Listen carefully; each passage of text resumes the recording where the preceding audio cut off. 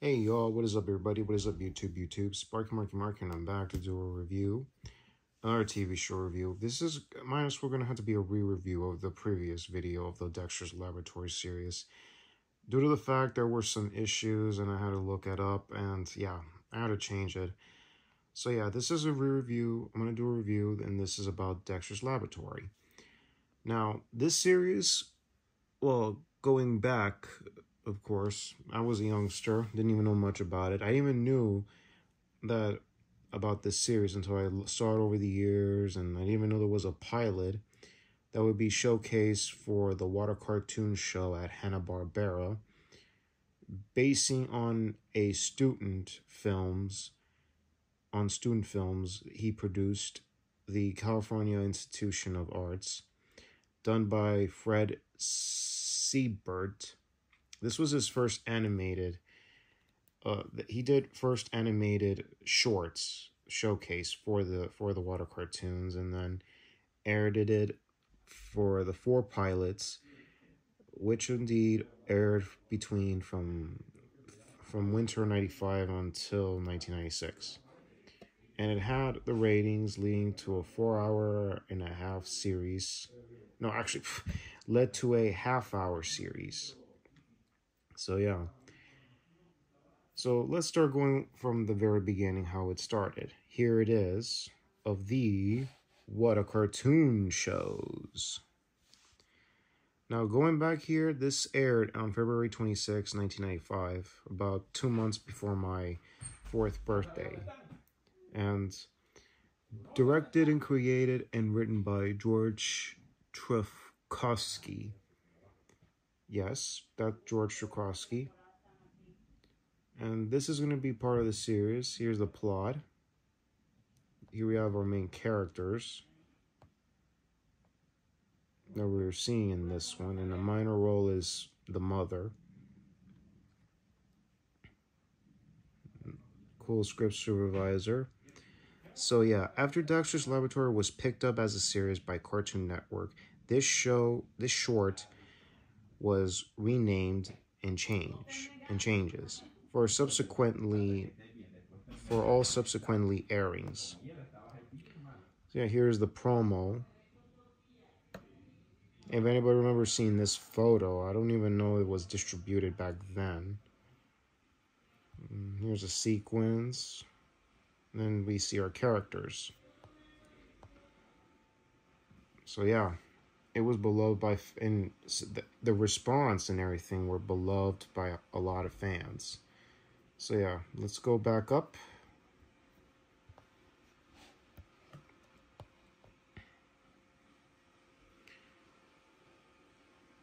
All right, appearances, personalities.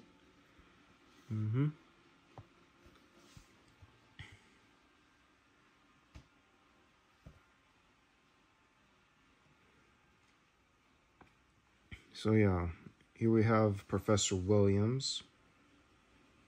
That's a feature. I'm not gonna play it because I don't like getting flagged for copyright infringement. Here we have the family. Also, we'll be having like segments in the series, like M for Monkey, who is the hero, and then who's the animal monkey hero, and then we have another segment that I'm pretty sure you fans are familiar with, the Justice Friends. You have Major Glory, Rock and Roller Van Halen, and the Incredible Crunk. The Justice Friends. Now that's one of the best, as well as M for Monkey. So yeah, but let's not discuss about those. We're talking about the series. Let's go on. Alrighty, and for the What a Cartoon show, it had a few of the episodes. One was the pilot, debuting a non-screening of Dexter's mom and Dee Dee and himself, Dexter. And this was the first pilot episode of Dexter's Laboratory. The other 3, one is Big Sister, Old Man Dexter, Dumb Like Dee Dee. And the mom is the first character to speak in this episode, which was the pilot, obviously. making her the first character in the entire series to speak, and she's the first character to appear on screen. So yeah.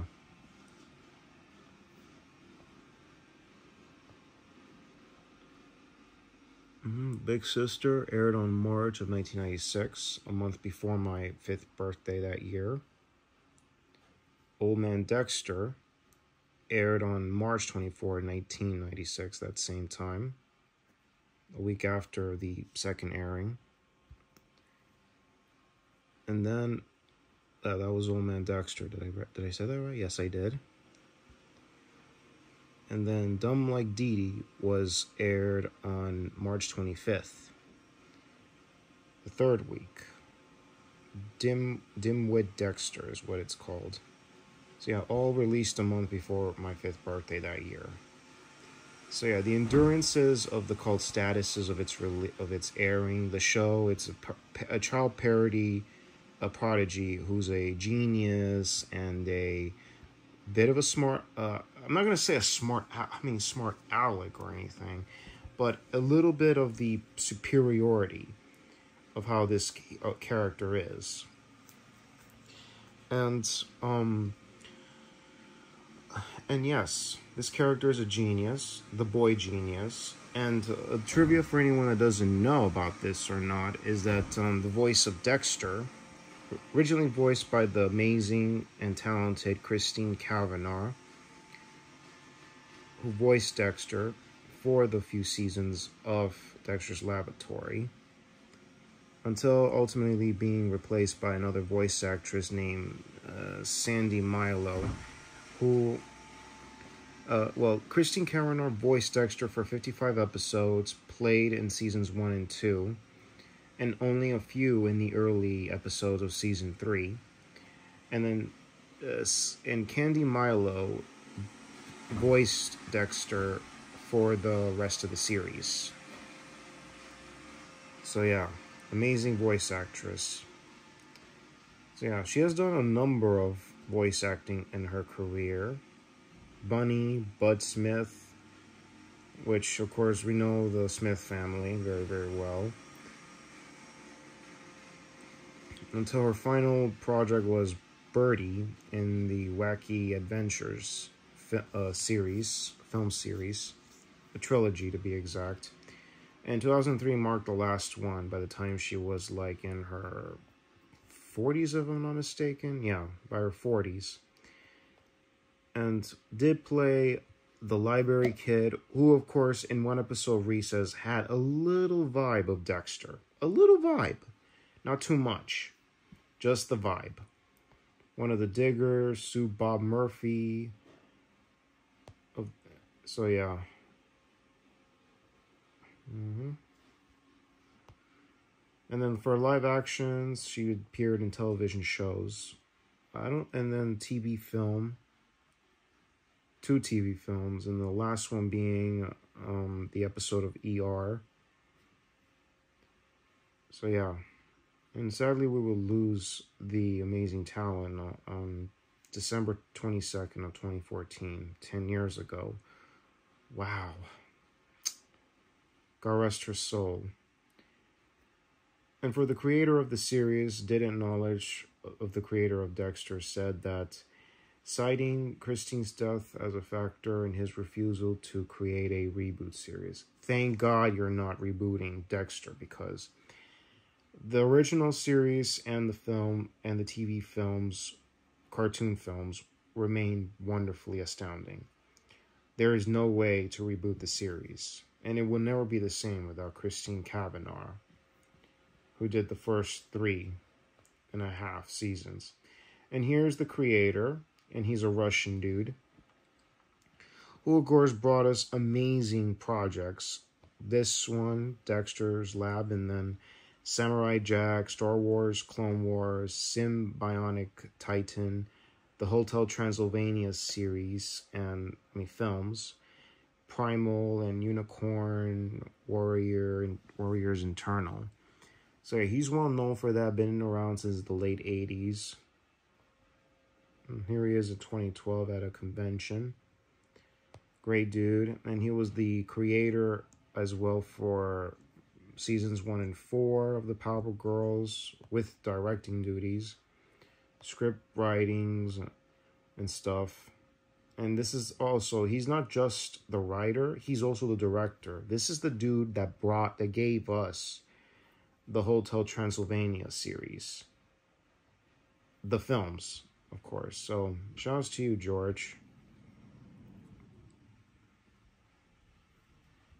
And also, the majority of the series was produced by him, but unfortunately, the creator, George Trafkovsky, that's his name, departed from the last two, departed in 2003 in November of that year. And the last 2 seasons only did the producing duties went for Chris Savino, who would later produce The Loud House many years later for Nickelodeon. So yeah, and the series won 3 Annie Awards with nominations for 4 Primetime Emmy Awards, 4 Golden Reel Awards, 9 Annie Awards, and this is notable for helping launch the careers of animators, which here are their names. Then did spin-off media, including children's books, comic books, from DVDs and VHS releases, music albums, toys and video games, you name it. Amazing. And also, another voice actor is also actor by the name of Eddie Deezen, if I said his name right, who, of course, we know him from another role that he did in the late 70s, which was the movie Grease, as Eugene Felsnick, if I said the name right. Also, he was in Laser Blast. So, yeah, distributed by Full Moon. So, yeah, great dude. He's not just an actor, he's also a voice, and he's not just a voice actor, he's a actor as well. And he also was one of the... So yeah, he has done quite a few films. And he was in War Games as Eddie Mulvin with Matthew Broderick and Danby Coleman, if I said his name right. And he was also voicing Seagull in the SpongeBob movie. But he also was the know-it-all kid in motion capture of Polar Express. Great dude. I hope I meet him one of these days. He's a great actor and voice actor. Christine Cavanaugh is also a great voice actress and actress. So yeah.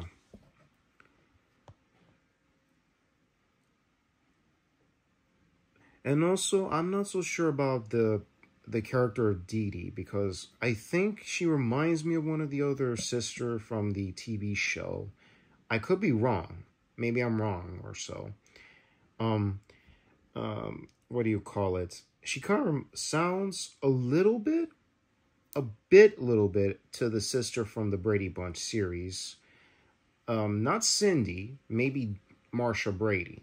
I'm not so sure. Maybe she does kind of remind me of Marsha in a way, but not too much of it. Maybe, I don't know. Correct me in the comments about it. So yeah, endured for many years by the creator, and he has done a lot of good projects giving us the franchise.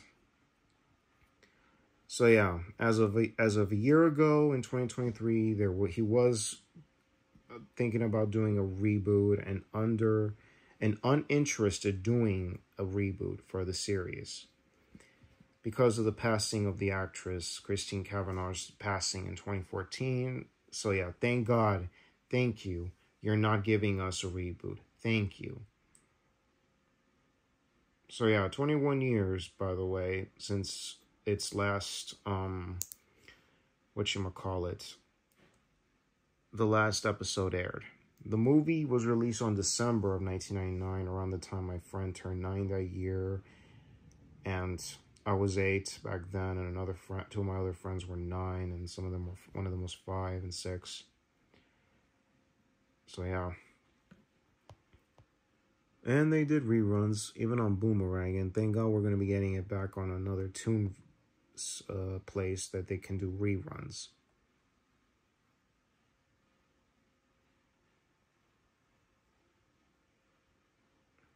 And also, I'm praying one of these days, I'm praying that it could get a Blu-ray release. Because right now, as of the summer, coming in a month, we're going to be getting the series, the complete series, on a DVD set coming on June.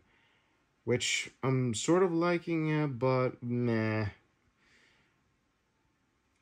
And it will, and also, it'll include every episode except for 2 episodes that were banned. No, 3 episodes that were banned from this set.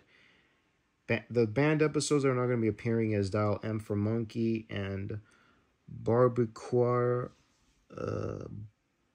Barbecuer, I can't even say this name, I'll butcher it, and Rude Removal. So yeah, I don't know what's going on. Maybe those episodes were not well received by fans or so. Didn't hear any complaints about it.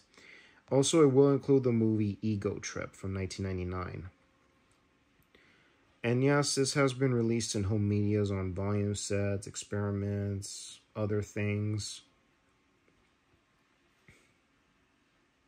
And multi-packs, here it is. On multi-pack, sorry, and then music releases with hip hops, Back to the Lab again. I'll leave a link in the description box down below. Also, the cartoons, introduction to Cartoon Fridays. Anybody remembers that? Let me know in the comments down below. So yeah.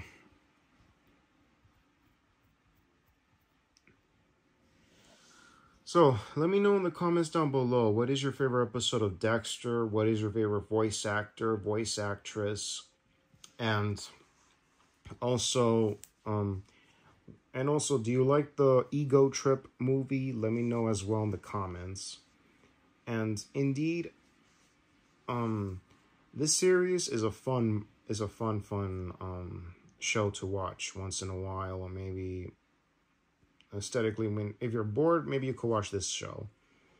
And this is up there that's connected with the Powerpuff Girls, Johnny Bravo, and stuff. Again, this is the mid-90s, dudes and dudettes. So let me know in the comments, what is your favorite episode? What do you like about it? Maybe what you don't like about it. And let me know, folks. So yeah, that escalated quite quickly. So if you like content like this or other content, please click the bell and the subscribe button to be notified of all new uploads. Like the videos, always appreciate the thumbs ups. Any opinions related to the video and questioning, comments down below. So yeah. And also, the YouTube community often posts what time I post videos at a certain time and what time that it'll be showing. So keep an eye on that as well, including pre-order videos and stuff. So y'all, this is Sparky Marky Mark signing off. Y'all take care. God bless you. Hear you. And see you on the next vid. Enjoy the weekend, y'all. And later.